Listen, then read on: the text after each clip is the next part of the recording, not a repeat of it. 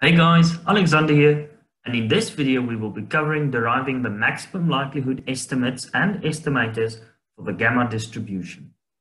To start off, let's remind ourselves of the probability density function of a gamma distributed random variable. If x follows the gamma distribution with a shape parameter of alpha and a rate parameter of lambda, then the probability that the random variable x is equal to any realization, which is lowercase x, is given by lambda to the power of alpha, e to the negative lambda x, x to the power of alpha minus 1, and all of this divided by alpha minus 1 factorial, which is also the same as gamma of alpha, where this is the gamma function. So firstly, we will need the likelihood function. And the notation that I'll use is just a capital L with the parameters that we are interested in. Alpha, the shape parameter, and lambda, the rate parameter. This is defined as the product of the individual probability density functions for all of the n samples of that random variable. So we have a product from I is equal to 1 to n of the probability that xi is equal to lowercase realization of itself, xi lowercase.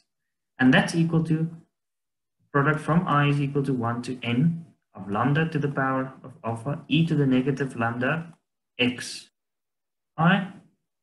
times xi the power of alpha minus 1 over the gamma of alpha.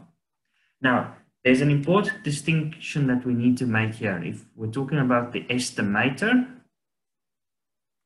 then we need to use the capitals to indicate that we're talking about the random variables. We use all these xi. If we're talking about the estimate, then we're going to use the lowercase or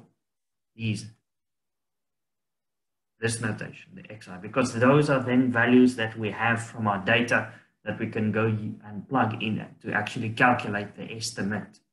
So let's get started. Something that's very helpful in this case is to use the log likelihood function. So we use the natural logarithm, the log to the base e of this, or we can simply use the, just like this, of alpha and lambda, so that we can say that this is the log likelihood function. Just to make our lives a little bit easier. And all this is equivalent to is we're taking the natural logarithm of all of this.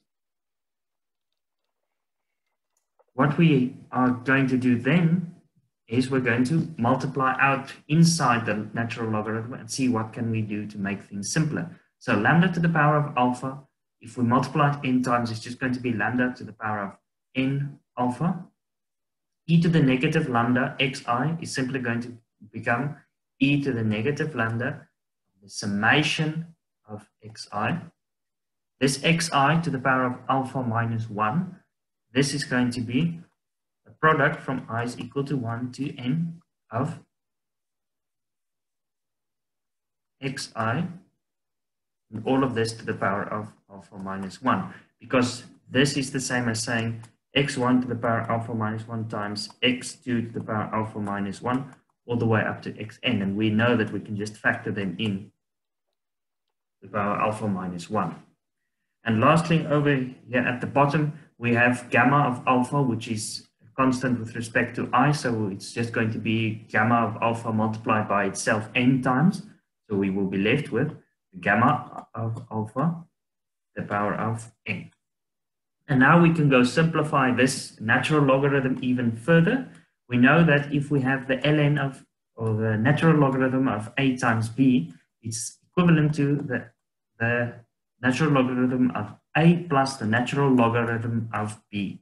And similarly for division, a divided by b is going to be equal to the natural log of a plus the natural log of minus the the natural log of b. So let's use these rules together to simplify this.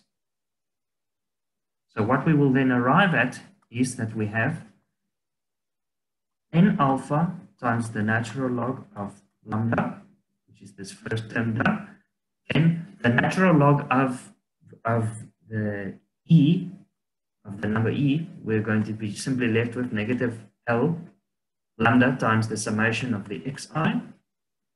This product over here, it's going to be plus alpha minus 1 times the natural log of the product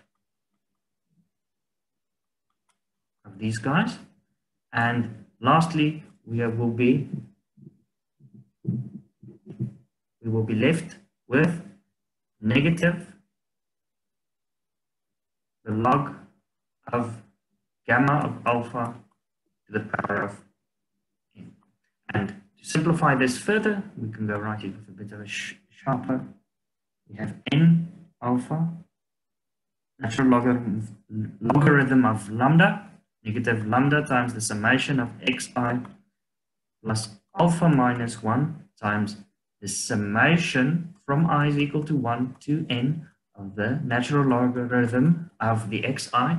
And this is because if we have the ln of x1 times x2 times x3 all the way up to xn, which is just the summation of each of the logarithm of each of the individual xi. And this one, we bring the exponent down, negative n times the ln of gamma of alpha. And there we have it. This is the log likelihood function of our gamma distribution. So the log likelihood function, and we are interested in with the formulation alpha for the shape and lambda for the rate parameters. So now we need to go take the derivatives of the log likelihood function with respect to lambda and then alpha, so that we can actually go and derive the estimators and then end up deriving the estimates. So let's start off with lambda. So we're going to take the partial derivative of the log likelihood function with respect to lambda. So this is going to be equal to n alpha, the derivative of the natural logarithm of lambda is equal to 1 over lambda. Over here, we just have lambda to the power 1, so we will be left with negative the summation of the xi. And as we can see in the rest of this derivative, there are no terms involving lambda, so that's that. So this is our first derivative. We need to equate it to 0, so that we can solve for where this derivative is equal to 0. Equate to 0. We find then that we have n alpha over lambda, negative the summation of xi, must be equal to 0. This means that n alpha divided by lambda is equal to the summation of xi.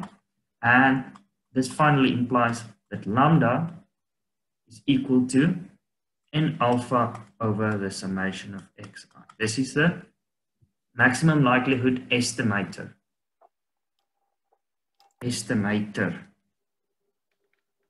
Of lambda. So if we want the exact estimate, then we say lambda hat, which is the maximum likelihood estimate. This is going to be equal to n times alpha hat, because we also have to estimate alpha. So n times alpha hat divided by the summation of xi. And the summation of xi is just nx bar. And that means that we are left with alpha hat over x bar. This is the maximum likelihood estimate of lambda. Great, so now we have derived the maximum likelihood estimator and estimate of lambda. Let's go to deriving the maximum likelihood estimator and estimate for alpha. This is a bit more tricky and involved, and we can't exactly find a closed form solution for it, but we will deal with it when we arrive there. So to get started, we start off exactly as before. Partial derivative of the log likelihood function with respect to alpha in this case, it's going to be equal to partial derivative. So our terms involving alpha are over here, and over here. So there are three terms that involve alpha. So to get started, we're taking the partial derivative of n alpha times the natural log of lambda. So that's going to leave us with n times the natural log of lambda. Next, we're going to work with alpha times the summation from I is 1 to n of the natural logarithm of xi. And since this is just an alpha term to the power of 1 over here, we are just left with plus the summation from I is 1 to n of the natural logarithm of the xi. And lastly, we have negative n times the natural logarithm of gamma of alpha. Now, the derivative of this is equal to the derivative of the natural logarithm of gamma of alpha is 1 over gamma of alpha multiplied by the derivative of gamma of alpha. And this is a very, very important result over here. This is called the digamma function. The digamma function. And it is through this function that we can actually go and solve and figure out the maximum likelihood estimate of alpha, but we need to know that the derivative of the gamma function divided by the gamma function is the digamma function. And you will typically not see this in most undergraduate level courses because this is not what they really want you to see or to be able to do. They just want you to know that if you use the log likelihood functions or the likelihood functions, you can arrive at the maximum likelihood estimators and estimates. As we go on, we see that this is, so the partial derivative of the log likelihood function is equal to n ln of lambda plus the summation from I is equal to 1 to n of the natural logarithm of xi negative n times the digamma function with respect to alpha. But we've already derived the result for lambda hat. So let's go plug that into here so that we can go and figure out the maximum likelihood estimate of alpha hat, of alpha. So we want alpha hat. So we plug lambda hat in and we know that lambda hat is equal to alpha hat over x bar. That means that we have the ln of alpha hat over x bar plus the summation from I is equal to 1 to n the ln of xi negative n times the digamma function. Okay, now we can further simplify this. We arrive at n times, and there should be, since we're now working with the estimates, there should be a lowercase x, since we're interested in the maximum likelihood estimate. So we have n times the ln of alpha hat negative n times the natural logarithm of x bar plus the summation from I is equal to 1 to n, the natural logarithm of the xi, and then we subtract n times the digamma function.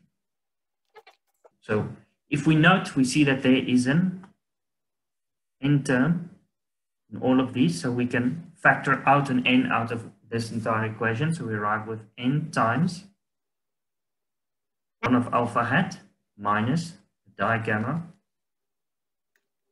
alpha hat, and this is then subtracted by negative the ln of x bar, and then we have this plus the summation from I is 1 to n of the natural logarithm of xi, so we're going to divide by an n through there, so it's plus 1 over n times the summation from I is equal to 1 to n of the natural logarithm of the xi. And if we notice, this is just the same as saying ln of x bar, the mean of the natural logarithms of the xi's, not the natural logarithm of x bar. Once we've done this, we need to equate it to 0. So when we equate this derivative to 0, we see that we can just divide the n out.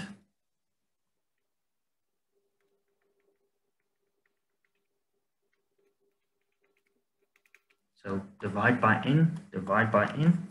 So we're left with 0 is equal to natural logarithm of alpha hat minus the digamma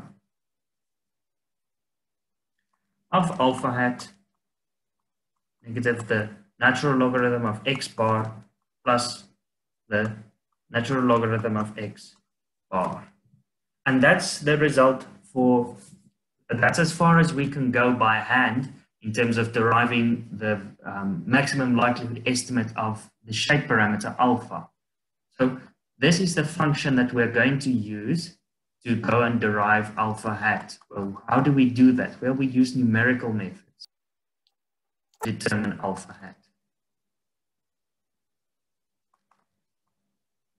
Because we need to go and use the digamma function, and that's not something that we can easily do by hand, so we need numerical methods. Okay, so that's how we derive lambda hat and alpha hat, or arrive at as good as a solution we can for alpha hat using the log likelihood function of the gamma distribution.